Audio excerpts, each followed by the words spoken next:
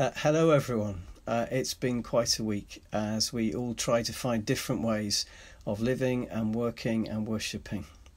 We're going to do much more of this kind of thing over the next few weeks and months. Please be patient with us as we work out the best ways to do that. But what I thought we could do today is simply join together in prayer. I'm going to use the first few opening responses from the communion prayer. Then I'll leave some time for silence for you to respond. And then I'll pray for us all together and finish with a blessing. Hope that's okay. So here we go. The Lord is here. His Spirit is with us. Lift up your hearts. We lift them to the Lord. Let us give thanks to the Lord our God. It is right to give thanks and praise. So just a few seconds for you to give your thanks and praise to the Lord as we gather together like this.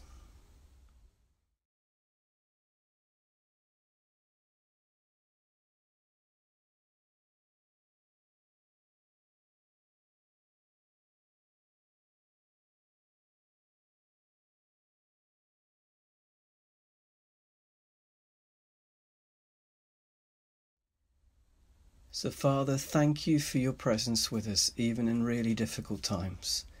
Lord Jesus, thank you that you are the Good Shepherd and you will lead us and guide us. Holy Spirit, please pour out the love of the Father into our hearts and drive out our fear. Lord, we also ask for peace between husbands and wives, peace between parents and children, peace between different members of families, peace between us and our neighbours. Lord, we ask that you give us wisdom in those new ways of living and working and worshipping. We ask for good sleep. We ask for a sense of your presence with us day by day. And Lord, in our fear, may we know your presence. Thank you that courage is not the absence of fear. Courage is doing the right thing when we are afraid. So Lord, give us courage for such a time as this, we pray. Amen. Let's share together in the Lord's Prayer, the family prayer. Our Father in heaven, hallowed be your name. Your kingdom come, your will be done, on earth as it is in heaven.